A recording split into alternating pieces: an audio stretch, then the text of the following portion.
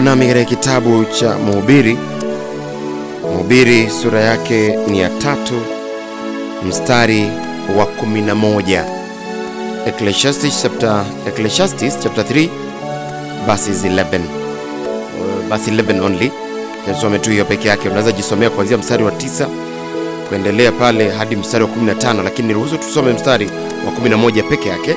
Biblia inasema kwamba kila kitu amekifanya kizuri kwa wakati wake, tena ameiweka hiyo milele ndani ya mioyo yao, ila kwa jinsi mwanadamu asivyoweza kuivumbua kazi ya Mungu anayoifanya tangu mwanzo hata mwisho. Pale ambapo natilia maanani zaidi, penda msikilizaji, ni katika sehemu hiyo ya kwanza kwamba kila kitu amekifanya kizuri kwa wakati wake. He has made everything beautiful in its time. Wakati mwingi tuafika mahali unapata kwamba kuna mambo kadha wa kadha yanakuvunja moyo, kuna mambo kadha wa kadha yanafanya usikie kata tamaa, lakini nashukuru Mungu kwamba kila kitu kinachofanyika under the sun, chini ya jua, amekifanya kiwe kizuri, kiwe na urembo wake, kiwe kitamu kwa wakati wake, wakati wa Mungu of course. Na naposema kwa wakati wake ni kwamba unajua wakati mwingi kuna vitu ambavyo tunataka viwe na manufaa kwetu, lakini wakati labda usiofaa, wakati labda usiokuwa wa Mungu. Lakini amefanya kila kitu kiwe kizuri kwa wakati wake. Unaposoma andiko hili ambalo tumelisoma, mpenda msikilizaji, katika kitabu cha Mhubiri sura ya 3, unapata kwamba kuna kitu ambacho Mungu amekusudia katika maisha yetu. Kuna mambo ambayo Mungu amekusudia. For instance, wacha nitumie mfano ambao utaelewa vizuri. Labda unasema Victor, kila kitu kizuri, yote hufanyika kwa wema. Naam, sio hivyo. Lakini kuna mpendo mmoja ambaye nilipata kumuona.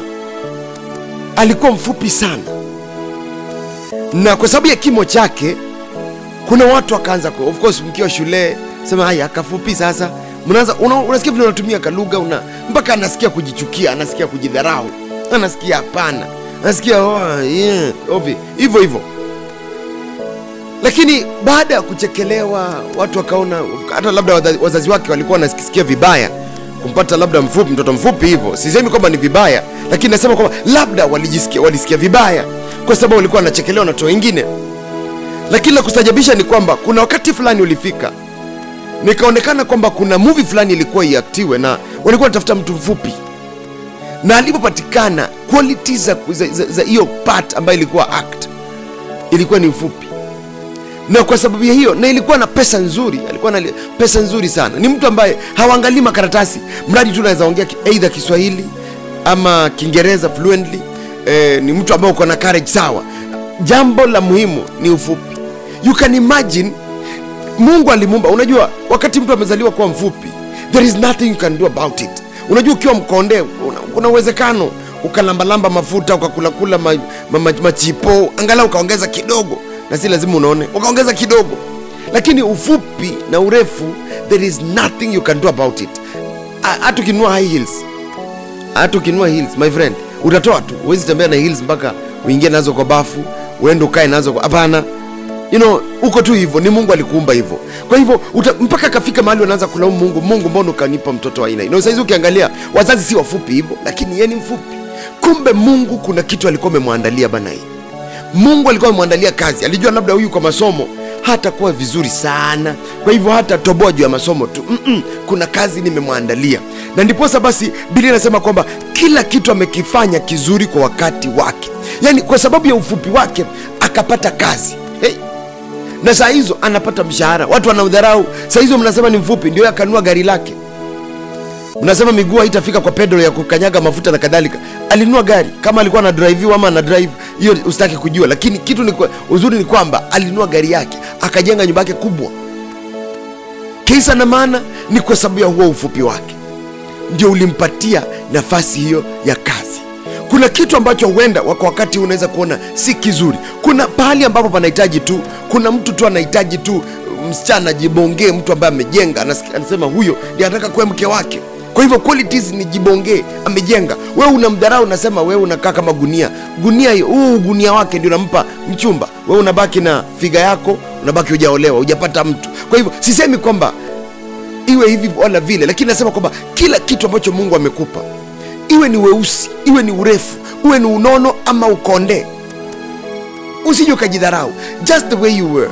Of course there are things ambazo sisi wenyewe ndio tumecontribute, lakini kuna zile ambazo sio sisi, ni Mungu tu. Kwa hivyo kama ni hivyo, achana nayo, mwachie Mungu, maana kila kitu ambacho ametupa kwa sababu fulani. Kuna wengine wako na talanta tu ya kucheza mpira.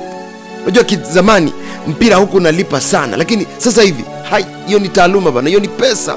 Mwingine yake ni kukimbia tu. Kwa hivyo God amefanya kila kitu ambacho tunacho kiwe kizuri kwa wakati wake. Usije ukajaribu kukimbiza muda wa Mungu. Jua kwamba kila kitu ambacho amekusudia ndani mwetu ni kizuri, lakini kizuri kwa wakati wake. Kwa hivyo usije ukajidharau. Labda uko mahala ambapo watu wamekuchekelea, sijui uko vile ulivyo, uko na macho sijui chongo.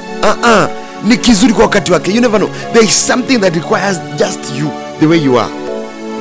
Usikate tamaa, mtu asikudunishe, mtu asiongee vibaya kukuhusu. You are fearfully and wonderfully made, and of course in the image of God himself.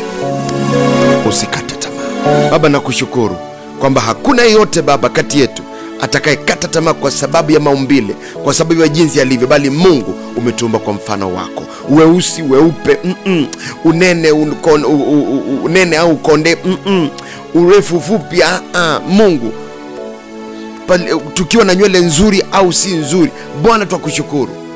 Shape tulio nao yoyote ile, twakushukuru, maana Mungu ulituumba na ukasema it is good, ukafurahia vile ulivyotuumba. Baba, tunasema ni asante kwa kuwa wewe ni mwema. Asante kwa baraka zako, na hakuna silaha wala maneno yaliyofanyika kinyume nasi yatakayofaulu. Chochote ambacho kimesemwa mpaka tukasikia kukata tamaa, Mungu, we are cancelling those negative words, negative thoughts, those tunaondoa, tukisema kwamba we are fearfully and wonderfully made. Asante Yesu kwa kuwa wewe ni mwema. Asante kwa neno lako, kwa jina la Yesu, amen.